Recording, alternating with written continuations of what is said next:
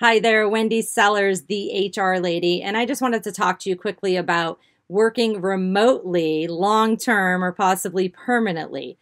Number one, make sure that you are giving clear directions, preferably in writing with your team.